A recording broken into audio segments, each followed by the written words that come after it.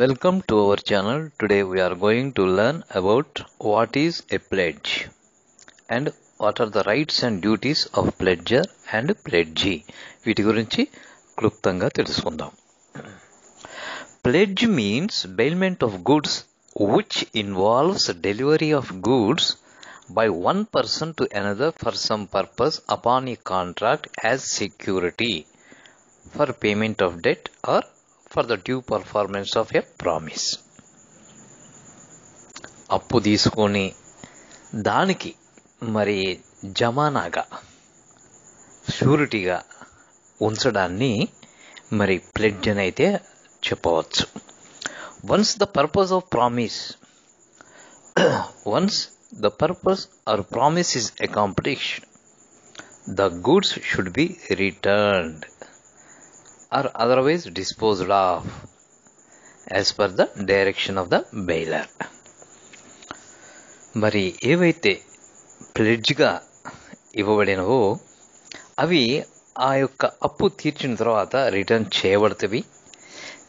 ఒకవేళ అప్పు తీర్చకపోతే వాటిని సేల్ చేసి మరి ఆ అప్పుకి మరి సెట్ ఆఫ్ చేసుకోవడం జరుగుతుంది.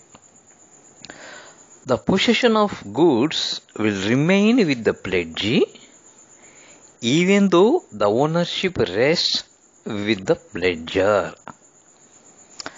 ఇప్పుడు గూడ్స్ ఏవైతే ప్లెడ్జ్గా ఇవ్వబడ్డావో అవి ప్లెడ్జీ యొక్క పొజిషన్లో ఉంటాయి, కానీ వాటి ఓనర్షిప్ మాత్రం ప్లెడ్జర్కే ఉంటవి. Pledgee is not only entitled to hold the goods as continuing security but also to sell the same in the event of default by the pledger. తీసుకున్న అప్పుకి ఇవి షూరిటీగా ఏదైతే మరి ఇచ్చారో ఇన్ కేస్ ఆఫ్ డిఫాల్ట్ అవి ఆ యొక్క అప్పు తీర్చని సందర్భంలో వాటిని సేల్ చేసే అధికారం యొక్క ప్లెడ్జీకి అయితే ఉంటుంది.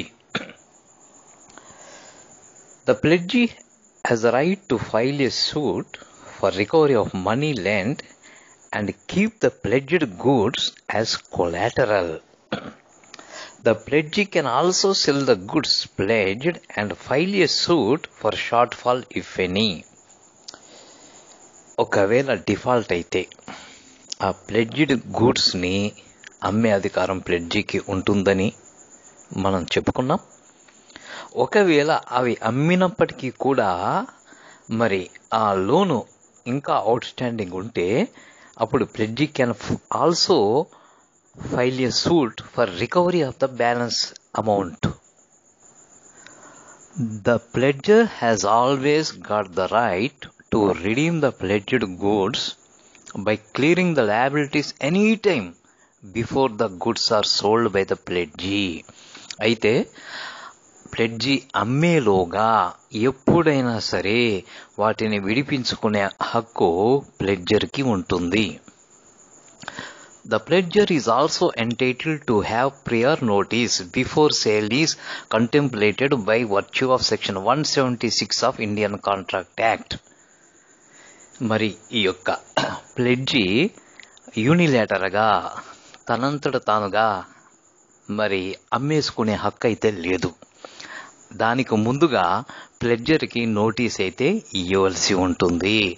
మీరు గనక ఈ లోనుని డెట్ని క్లియర్ చేయకపోతే కట్టకపోతే ఆ యొక్క గూడ్స్ సేల్ చేయబడను అని నోటీస్ అయితే ఇవ్వవలసి ఉంటుంది.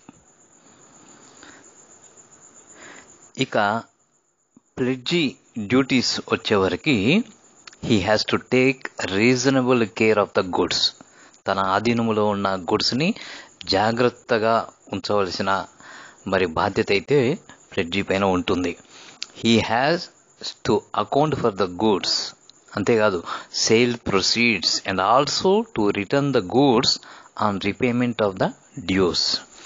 మరి ఆ యొక్క అప్పు తీర్చిన తర్వాత ఆ యొక్క వస్తువులని మరి అదే కండిషన్లో తీసుకున్న కండిషన్లోనే తిరిగి ఇవ్వవలసిన బాధ్యత ప్లెడ్జీ పైన ఉంటుంది. సామాన్యంగా మరి బ్యాంకర్స్ గోల్డ్ లోన్స్ ఇస్తూ ఉంటారు.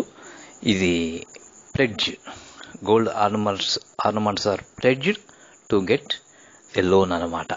ఆ లోన్ తీరే వరకు ఈ యొక్క ఆర్నమెంట్స్ బ్యాంకర్ ఆధీనంలో ఈ యొక్క ప్లెడ్జీగా ఉంటాయి. మరి అవి లోన్ తీర్చిన తర్వాత వారి ఆభరణాలు, వారి వస్తువులు వారు తీసేసుకుంటారన్నమాట. Otherwise they will go for sale అన్నమాట. ఇది క్లుప్తంగా regarding what is a pledge and what are the rights and duties of A ప్లెడ్జర్ and ప్లెడ్జీ. మరొక వీడియోలో కలుసుకునే వరకు సెలవు.